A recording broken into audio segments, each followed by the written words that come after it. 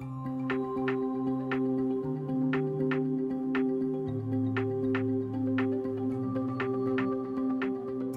selection is an important part of good design and maintenance practices for industrial fluid systems.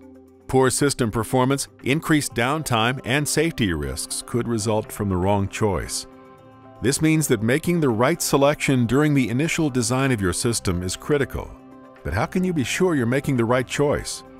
A two-way ball valve, such as the Swagelok 60 series ball valve, can be a good choice for applications needing on-off functionality without flow regulation.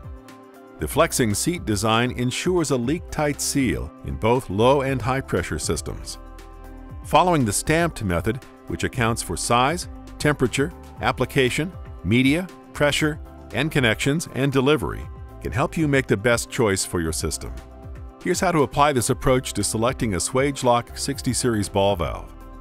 First, determine the size you need, which dictates the valve's flow capacity and will correspond to your system's required flow rate.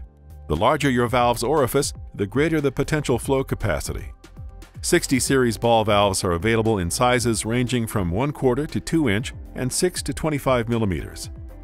These valves are offered in a variety of orifice sizes and flow coefficients based on the specific end connection selected. Second, consider the temperature of your system media and your operating environment and choose component materials that are appropriately rated.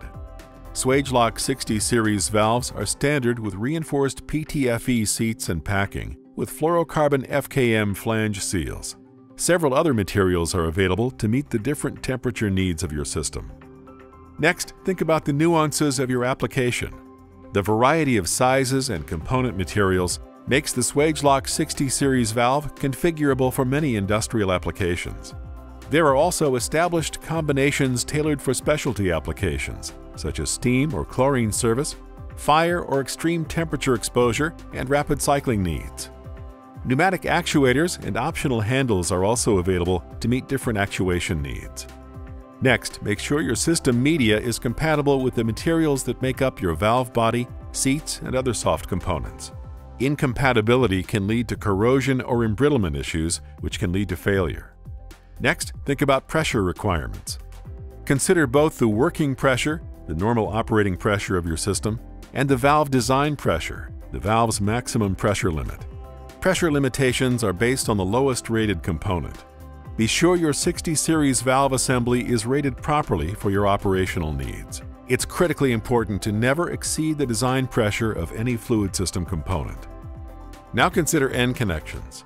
Many different end connections are available, such as those shown and others. Make sure your end connections are appropriate for your system's pressure and temperature. Also, make sure they're sized correctly. The right end connection can simplify installation and avoid potential leak points. Finally, ask yourself, when do I need these valves and how many do I need? Work with your local Swagelok Sales and Service Center to acquire the parts you need as you need them. Selecting the right valve can help keep your fluid system operating safely and reliably. The stamped method can help guide you toward the right choice. For more information about valve selection, visit swagelok.com or contact your local authorized Swagelok Sales and Service Center.